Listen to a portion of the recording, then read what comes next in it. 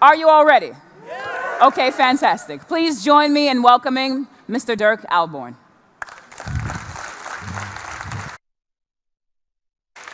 Thank you. All right. You guys are ready for the weekend? I am. Okay, so, whoop. That shouldn't happen.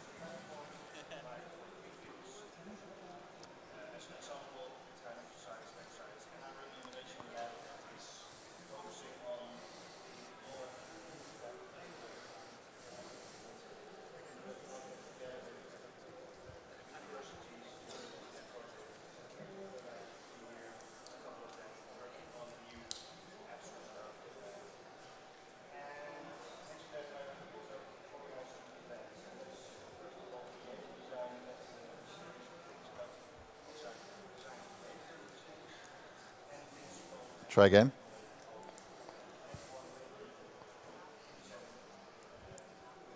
There you go.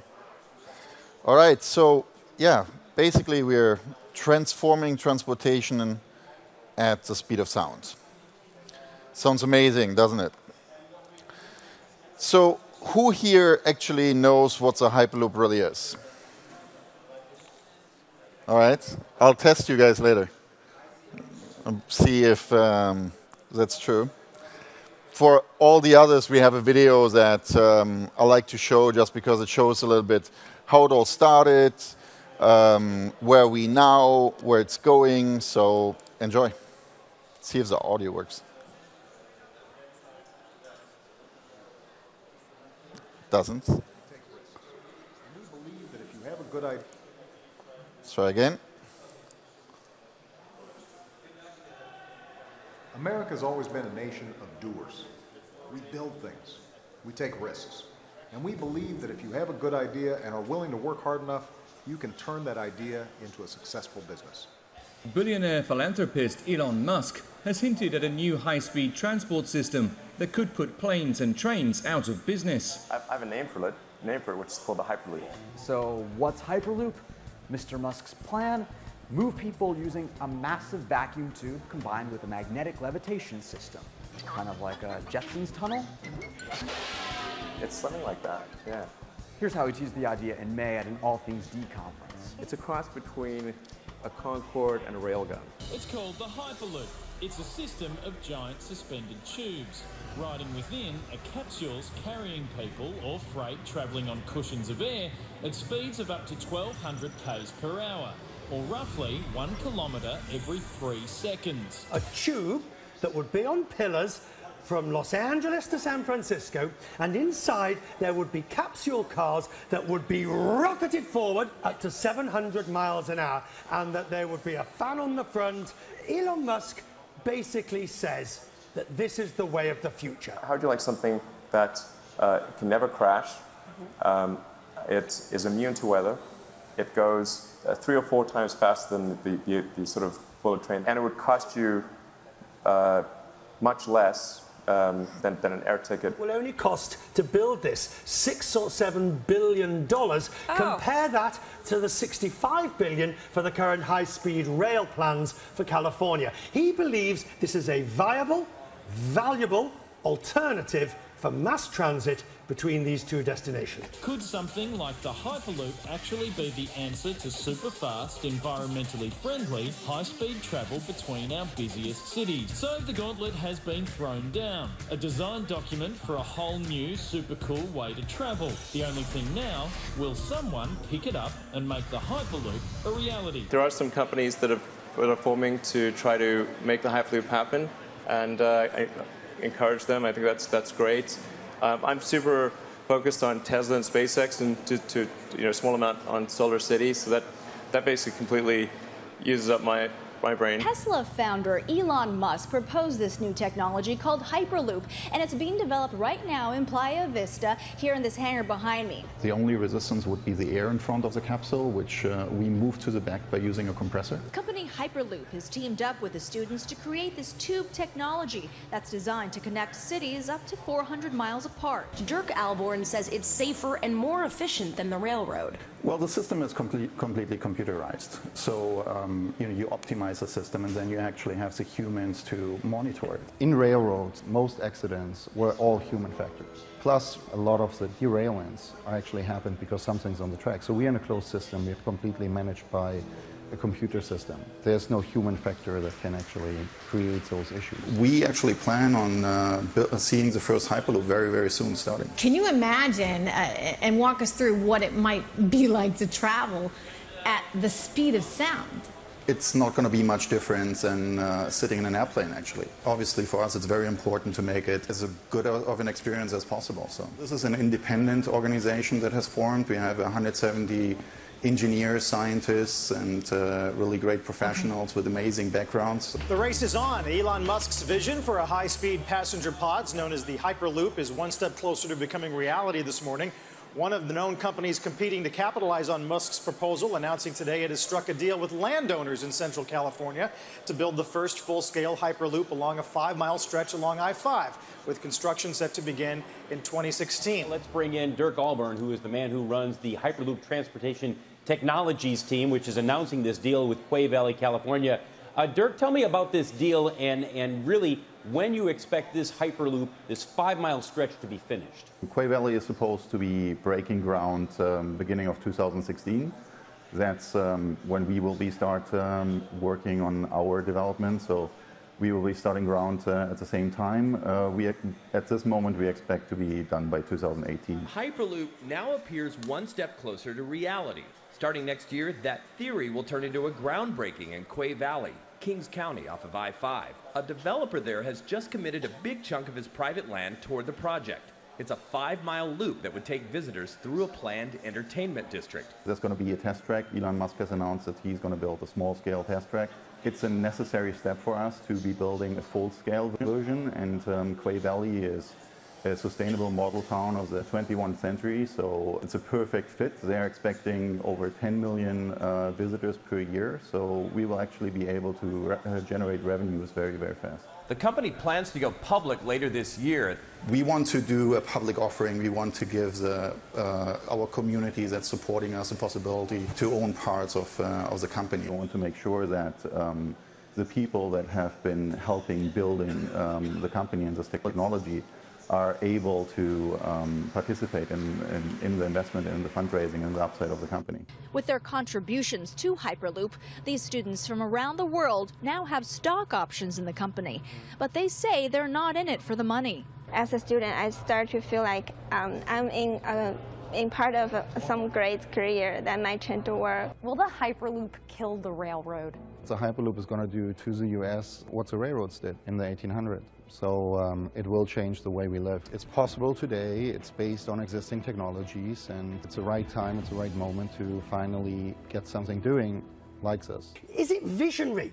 In 30 years' time, will you and I be sitting on our rocking chairs going, well, we talked about it then, and he did it? So you think this is possible? This is not just... Yes, absolutely. Absolutely, yeah. For all those who said this is just a neat little thing to draw on a cocktail napkin, these guys are saying it will become reality. All right. So those were basically 2.5 years put together in 5-6 minutes. So just to reiterate, what is a Hyperloop? So imagine a capsule filled with people hovering inside a tube, moving really, really fast from point A to point B.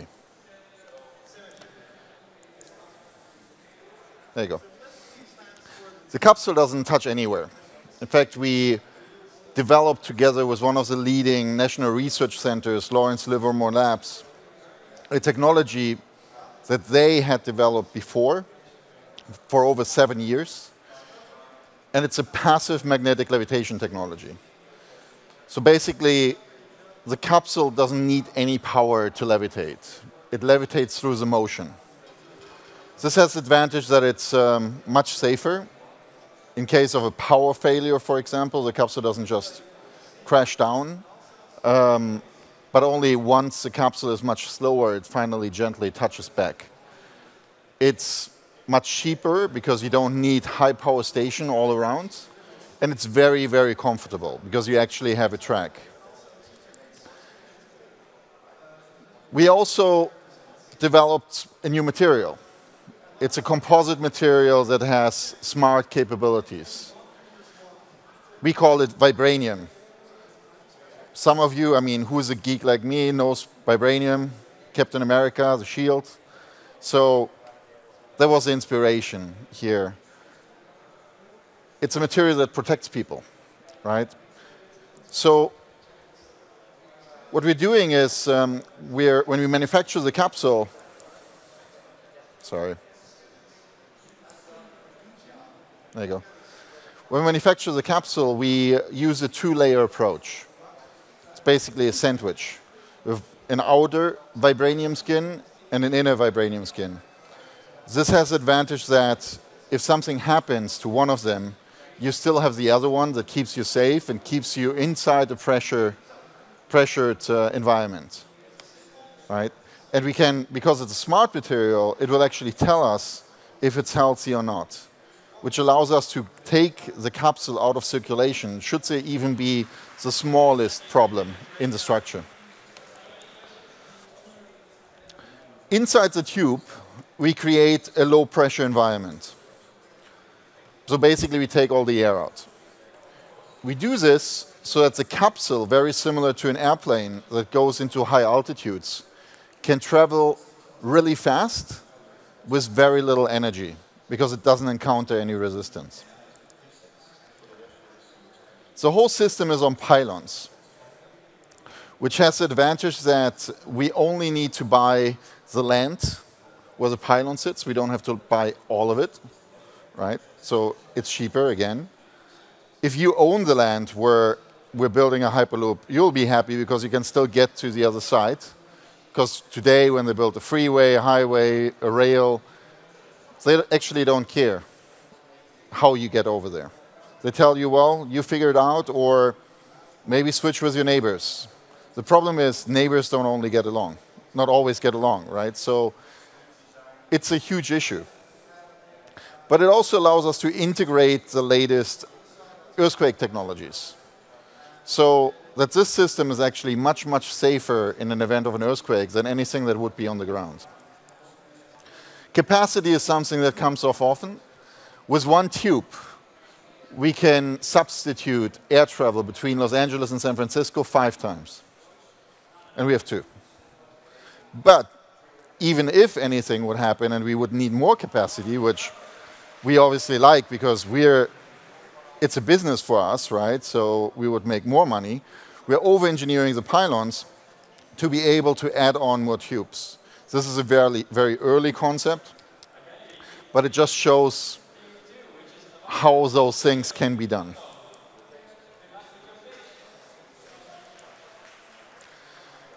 This is probably the most important part. It's completely green. And it's not important because we are good people, but it's important because it's a big part of our business model. Okay? So we're using solar, wind, kinetic energy through regenerative braking, and in some cases, even geothermal, to produce more energy than we're actually using.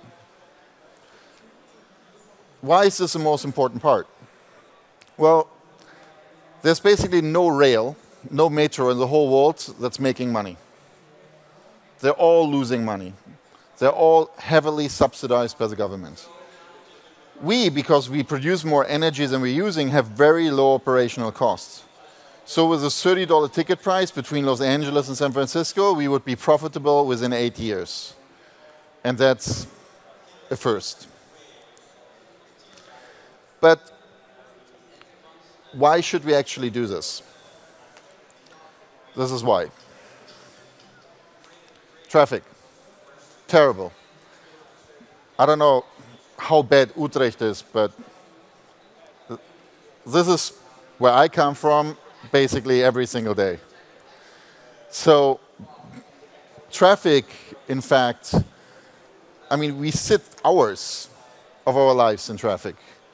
We waste time that could be productive. But more importantly, we waste time where we could be with the people that we love. actually, it's so important that based on where we live, we decide where to work, right? Based on where we live, we decide who to date. Because if she lives on the other side of the city, it's probably not going to work out.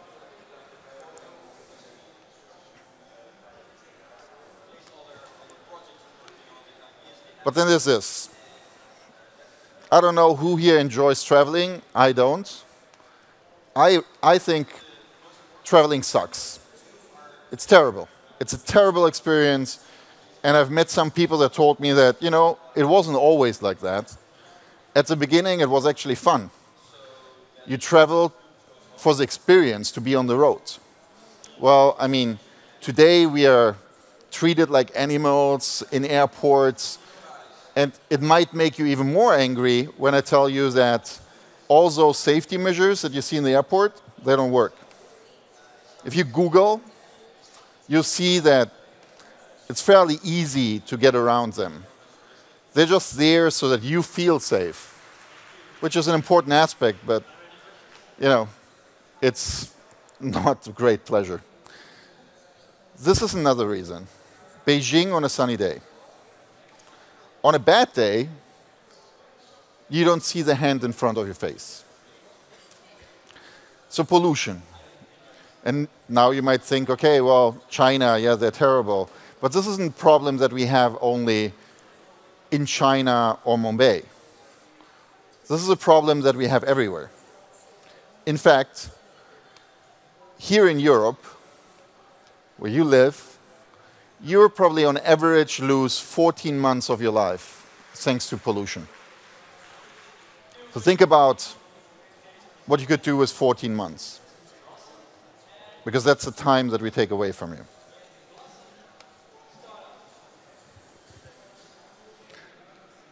Now, given traffic is not the only thing that creates pollution, but it's for sure a part of it, and we should do something about it. Well, then there's this. The train industry is a dinosaur industry. It's literally old. Hasn't innovated in probably over 100 years. We're building old systems that are expensive rather than taking some money of that to develop new ones that can be much cheaper and solve a lot more problems. This is a distance between the rails. Who here knows why? Nobody?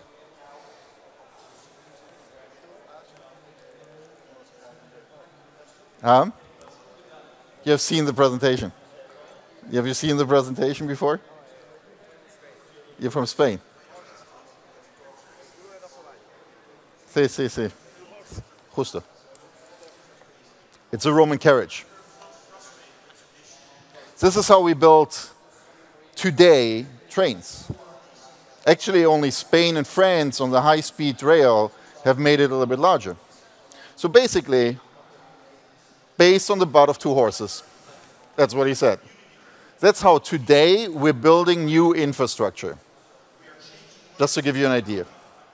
But if we would take those rails and we would make them larger, we could now actually move more freight, more people, faster, and more important, safer. But we don't. Then there's this. As I said earlier, there's not one metro, one rail line in the world that's profitable. To give you an example, the Los Angeles Metro makes 76 cents per passenger, and taxpayers are paying $2.50. But it's not only LA, because people can say, well, everybody drives the car in LA. New York, which is probably the busiest metro in the world, loses $2.2 billion a year, 82 cents per passenger. And, well, you know, it's actually all over.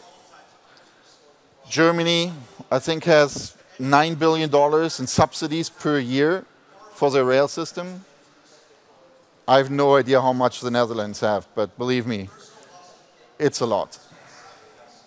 So, but how would our lives be if we would have a Hyperloop?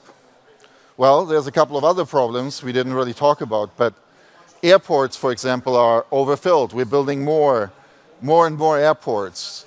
They're fairly close to the city, right? We need to connect. Now, with a Hyperloop, these airports could actually become terminals. They're not single airports anymore, they're connected. They could also be much further out. Ships, ports, prime real estate. Ports could be outside of the city, in the water, and containers could be unloaded in real time.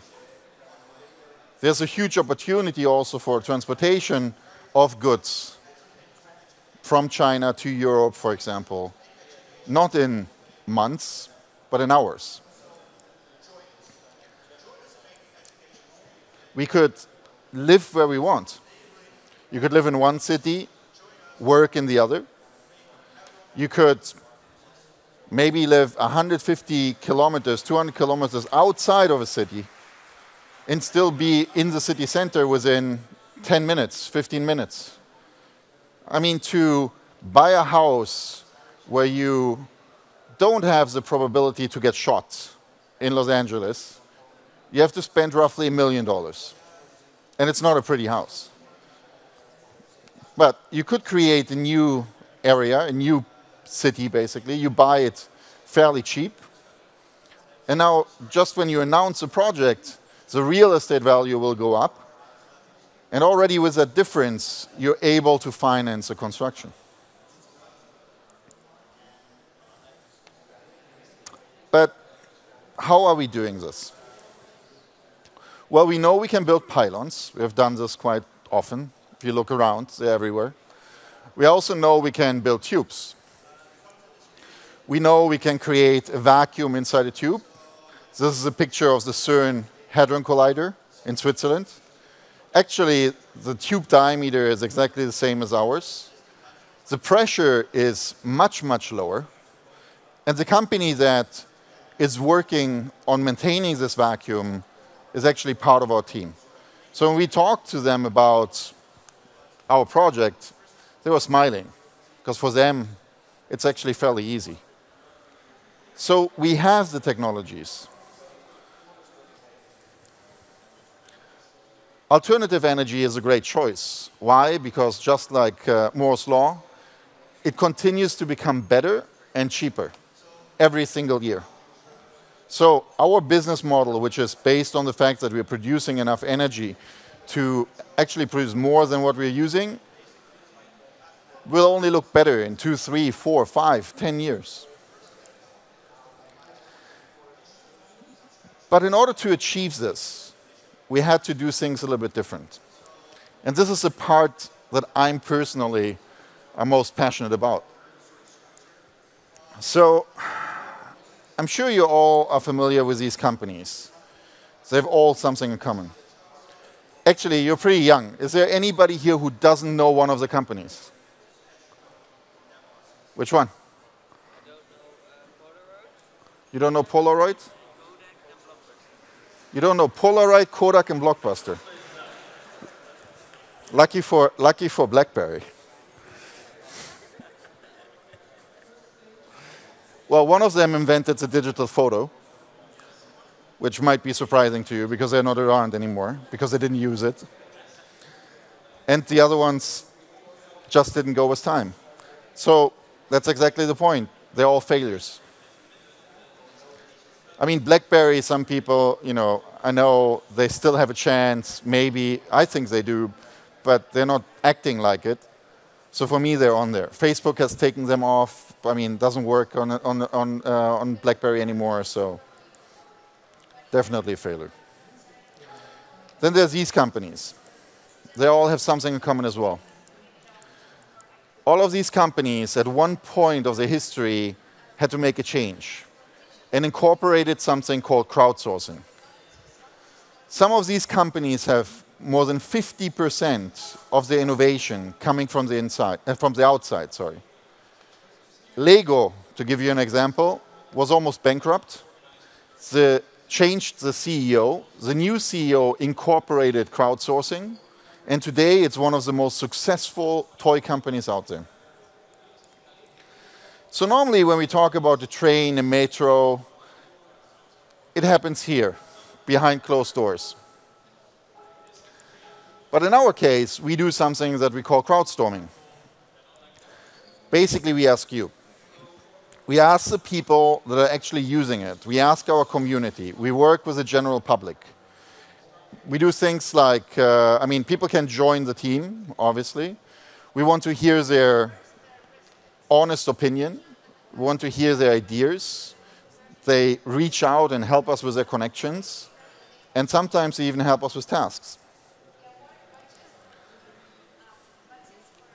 As an example, we're doing a digital innovation challenge in Bratislava on the 6th of July at the airport. And the goal here is not necessarily something specifically for the Hyperloop. The goal here is to create an ecosystem. We have realized that we can solve all the problems. But if we create an ecosystem, this ecosystem will solve those issues. It's just like your phone is not the innovation. It's the apps that are on it. So we're creating an app that's actually an infrastructure. It allows you, to build upon the data. So people say, I want to go home. You know where they are, where they're going, when are they going to be where. They say, I want to go to LA, to this street. You know the whole process. And now you can build solutions where maybe my luggage gets delivered directly to the hotel every time I fly internationally. Or maybe only when I go home, right? And I don't have to worry and stay there and wait. Or maybe it's a dating service, whatever it might be. But it's really questioning everything that we have to do. So even when we worked on the Hyperloop, when we were crowdstorming, we asked questions. We asked questions like, do we need a ticket? And not only do we need a paper ticket, but is a ticket the best way to monetize? Because if we find a better way to make money than a ticket, then a ticket becomes negative, because you want people to write more. Then a ticket is only used to regulate demand. So we're actually doing studies together with universities, with MIT, and it looks very promising. Or things like, when I look at the cost, pylons, obviously, a big part. You see the pylons everywhere. But the moment you start and you say, hey, here are 200 pylons, they're yours. What are you going to do with them? It's only asking the question that gives you the ideas. Some crazy ideas come up, some are genius, but there are ideas. Things like, let's make them into beehives. Let's use them as vertical gardens. Or actually, there's a scientist who told us we can store energy inside with a new material. There's my favorite, which is in technology that was developed by the Fraunhofer Institute in Germany, where we're able, with the same components that we use for the Hyperloop, to create water out of air humidity. There can be electric car charging stations. There's so many things that can come up with something that normally people would say, well, we need a pylon because it holds up the tube. So it's all about asking the questions. We need to develop new technologies. We need to make the experience better. So, as an example on how we make money and how to make people feel better and gives them a better experience is the augmented windows. So we actually are developing a technology that's a screen, right? Remember, inside the Hyperloop, you don't really have windows because you're inside a tube. But there's a screen, and the screen basically tracks where you're looking. And based on where you're looking, we're moving the image so that it really looks like you're looking outside of a window. The advantages here are the fact that now, I mean, imagine a metro, right, to not go too far with the Hyperloop. And now between the stations, you could be riding through Terminator Land, Jurassic World. The transportation company can make money. For you guys, it's an experience. It's actually something you enjoy. And everybody's happy. So we're creating a new way of making money, monetizing a new way of creating content, experience content, something where you're in virtual reality in an environment without glasses. Take a look.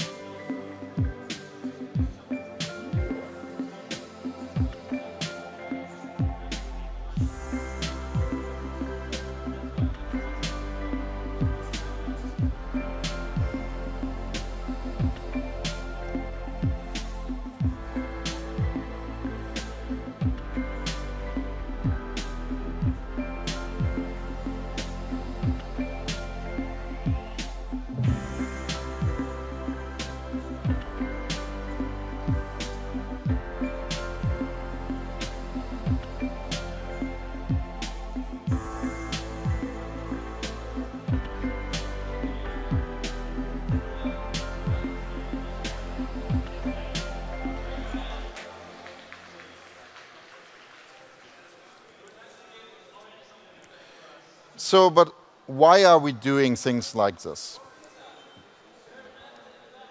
You see, everybody thinks this was Elon Musk's idea. It's actually not true. We have been thinking about tube traveling for quite some time. I think that the first one, at least that I could find, was Jules Verne's son, who in a book described tube travel.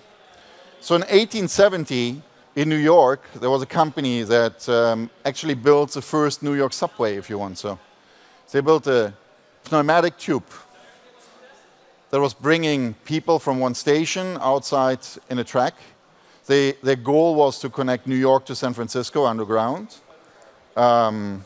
Needless to say, it didn't work out.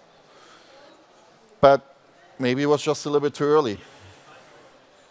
The first patent for transporting people inside a vacuum tube dates back to 1904.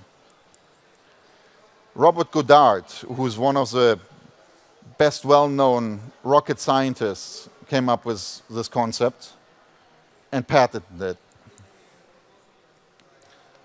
In 1969, the Secretary of Transportation of the United States said in an interview in Popular Science that tube travel would change the way America lives. And they actually had 2 prototypes that they were financing at that time. Then there was the Jetsons. In the 90s, the Swiss tried. There was a project called Swiss Metro. It was tunnels underground with a maglev train. Actually, technologically, completely sound. I think they had some cost issues and were still in development. And the government stopped the project. Then there was the Simpsons. And then there was Elon Musk. So when Elon Musk came out with this concept, I was part of a non-profit incubator that was funded by NASA.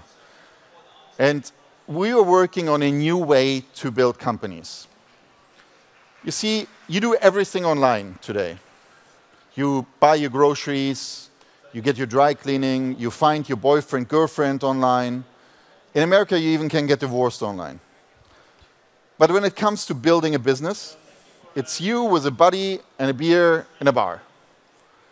And you start talking and you decide, hey, let's get going. This is how it's done.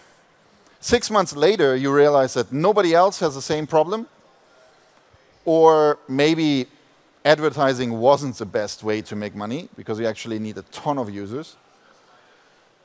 And that's why companies fail. Lack of insights, lack of experience. So now imagine you would have 100, 200, 500, 1,000 people that have the same passion you have, that give you their honest ideas, their honest opinions, help you with tasks. You could build a better company. You're not stuck with working with a local engineer, mediocre. You can work with the best person that's passionate about your project in Japan, right? And you would be surprised how many people are actually passionate about the same thing you are. If you Google any idea, there's probably already 2 or 3 that are working on the same one. So why not work together? So we launched at the same time in beta. And so when Elon Musk said that he didn't want to do it, he wanted someone else to pick it up, that he was too busy with Tesla and SpaceX, we reached out and asked for permission to put it on the platform. Then we asked our community, should we be working on this? Not only did they say, yes, you should be doing this, but they said, hey, I want to be part of this. I want to work on this. So we incorporated the company, got a small team together, and said, everybody who would like to join and work on this in exchange for stock options with a minimum of 10 hours per week, please apply. We got 200 applications, got a team together of around 100 engineers, and said, we don't know if this works, let's try. And we're working on a feasibility study. We finished the feasibility study at the end of 2014, and since then, we're now 520 people. Actually, we're growing constantly, plus roughly 40 companies, and some of them are Fortune 500, so the biggest ones in the field, like Oerlikon Leibold, the inventor of the vacuum pump. We realized that to make this happen, we had to not build a company, but we had to build a movement. We had to do it in a different way. Because all these projects that you have seen earlier, they all tried, but they're all depending on one country, on one location, on one company. And this is a huge project. This is a project that depends on infrastructure. You work with governments. If you want to do something like this in the US, it's probably going to take very, very long. And I said the same thing about Europe, but we're actually now moving forward in Europe. But for sure, the prime markets are Asia, the Middle East, Africa. So after we announced the feasibility study, now there are other companies that are trying to do the same thing. There is a SpaceX competition with a university here in Delft, which is great. So why I'm telling you this? Well, first of all, if you want to join the team, I want you to join the right one. But I also think it's super interesting because especially with the other companies, it's great to have them there, right? Because you never want to be the only one. Part of a movement is also that it doesn't depend on you. So I think that's awesome.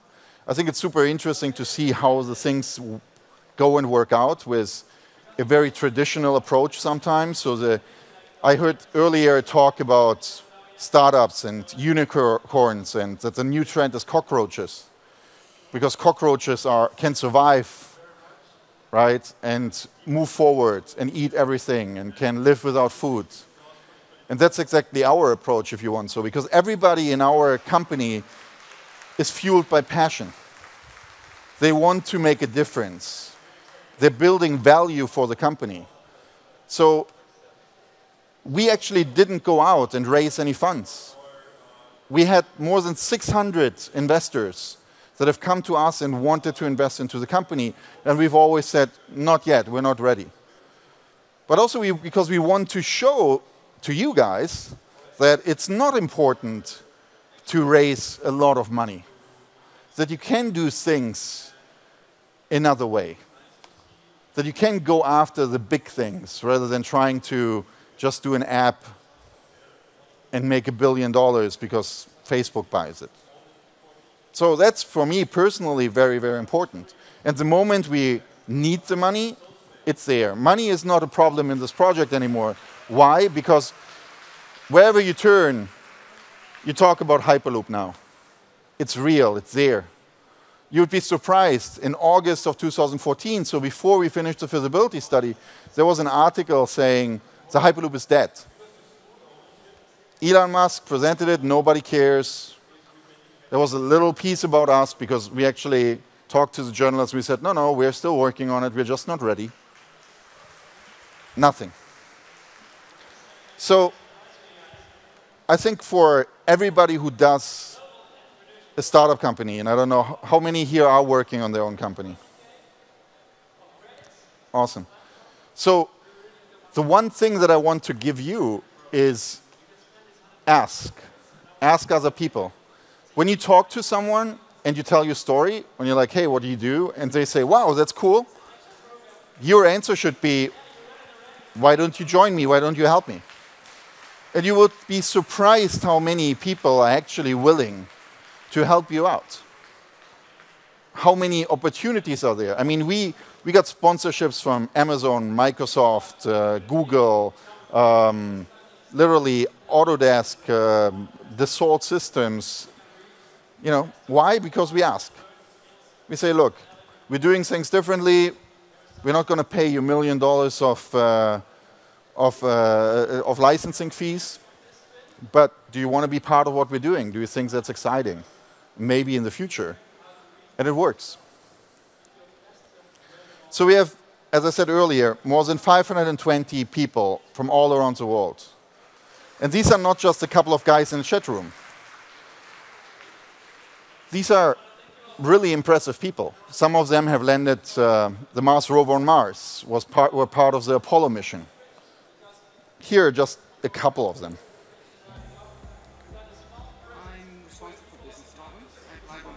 I'm an educated economist. I've been working in solar energy for 15 years now. Program management, project management, and predominantly advisory for the Department of Defense. I come out of the music industry, kind of mostly known as a saxophone player with Pink Floyd. I currently teach at the University of Southern California. I wrote a book about augmented reality for marketing PR. 1 year at CERN and 3 months at Spotify. And right now I'm working at Facebook. I work as a localization project manager. I'm an Emmy award-winning producer, editor, director. I'll be interning with Tesla Motors for the Thermal and Aero team next semester. I work as a product manager at Cisco Systems. All of my work is in the commercialization of innovation. I'm a product manager at the Walt Disney Company. I own a firm called Open Plan Consultants in Denver. I currently own and operate my own private legal and business development consulting firm. I am currently employed by Apple. I've got over 40 years in surface transportation. I'm currently a test engineer at SpaceX. I'm currently the Chief Strategy Officer for Avetta Global. We are the Hyperloop! We are the Hyperloop. We are the Hyperloop. So I guess you probably didn't hear anything, but we have guys that are at Walt Disney, SpaceX, NASA, Boeing, Tesla, Apple. We even had one of the guys that was part of Pink Floyd and Toto. So it's not only engineers. It's all kinds of people. We have a song now, and Carmen, the top R&B band on YouTube, is part of our team. Boys Avenue, the top boy band on YouTube, with over 80 million views. They want to help and spread the word. So we get 5 new applications every single day. And these people, when they come, we ask them, what can you bring? Then we also say, hey, can you bring any money? We never ask them for the money at the end, but it's just interesting to see what they answer and how committed they are. So here are a couple of them.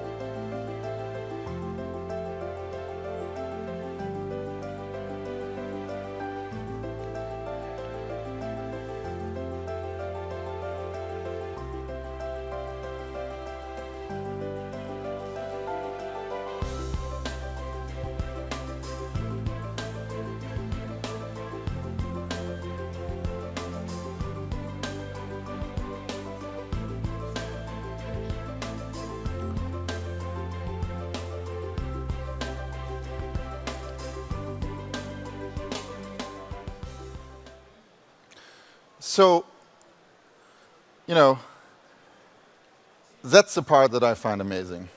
So as I said earlier, we're now moving forward into constructing, so we'll be raising money, but we promised our team that they would be the first ones that are able to invest into the company.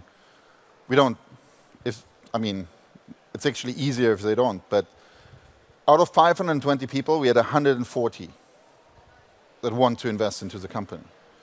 They're inside, they're working for stock options, just to give you an idea. So when you run a startup company and you have an idea and you find people that are passionate about the same things you are, and you show that you're moving forward and you work with them, money is not going to be an issue because people see what you're doing and how passionate you are and how well you manage your business, of course, as well. So it's really not that important to, right from the get-go, to get those millions of dollars. But this is all fine. So when are we actually going to see the first Hyperloop, right? So we filed, well, we got land in Quay Valley. By the way, came out of the community, 5 miles right next to the freeway, inside a newly to be built town in Quay Valley, Kings County, California, right in between Los Angeles to San Francisco. So next time you drive up, look on the right hand, because you're going to see us building there. We filed the building permits. We finished the surveying and the mapping. We're doing the environmental studies. We expect to be ready to break ground later this year. Why Quay Valley? Well, Quay Valley is a model town of the 21st century. It's completely cutting-edge technology, completely solar-powered, walkable. But it's also an entertainment destination. It has 3 resorts, a theme park, a big shopping component. So we'll be actually moving 10 million people a year. So it's a revenue generator for us. But then there's also Slovakia. We signed an agreement with the government of Slovakia and are now moving forward in defining the best possible route. First, inside Bratislava, with a goal later to connect Bratislava to Vienna and later to Budapest. And I think this is the most important part because, you know, when you want to do these kind of things, innovation goes actually fairly fast. Regulation is what happens much more difficult. So money is not an issue, but regulations, if you really want to use it, yes. So these things in Asia, the Middle East can happen because often there's one person that decides. So for us to be here in Europe and not somewhere, you know, in California, because people always, when you talk about these kind of things and you say, yeah, it's California, there's robots walking on the street and flying cars and things like that. But when it happens in front of your home, I think that's something that I'm, as a European, I'm really excited about, and we work with amazing engineers that we have here in Europe to make this happen.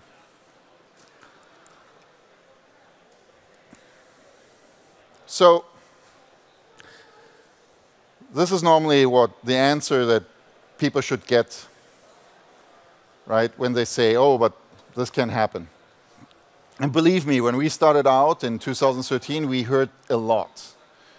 Still, I hear a lot. And I hear things from people that have no idea what we're even doing. But they just have some stupid comment or argument on some assumption that they're having.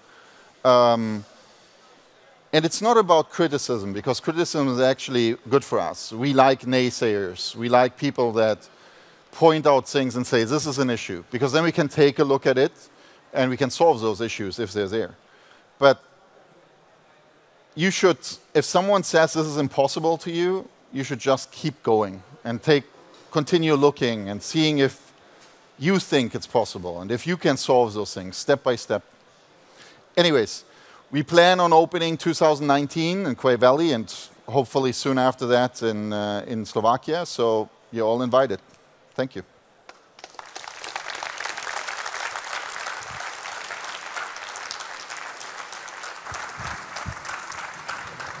Thank you so much, Dirk. One more round of applause for Dirk, please. You can clap like you really mean it, like you really appreciated the presentation.